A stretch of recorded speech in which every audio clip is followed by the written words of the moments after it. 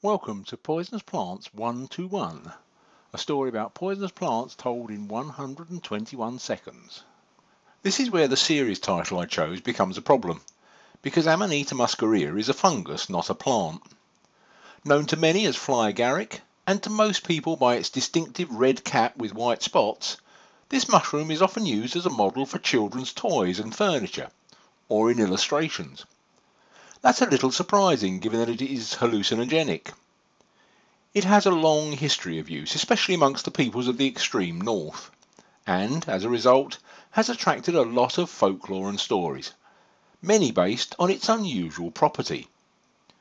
Very little of the active ingredient, ibotenic acid, is metabolized into muscimol, the psychoactive substance.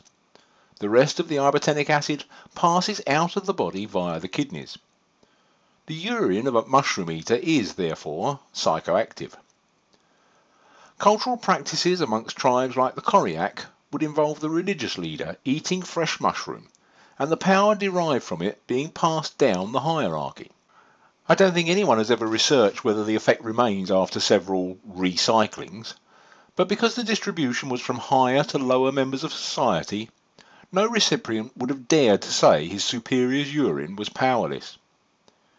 It is claimed that reindeer eat fly agaric, and drinking their urine was a common practice.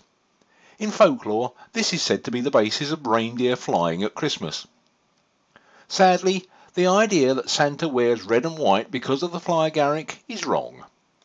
Much more mundanely, in the 1930s, Coca-Cola decided to tie Santa to the product's colour scheme, and it stuck. For a lot more information on poisonous plants, please visit www.thepoisongarden.co.uk.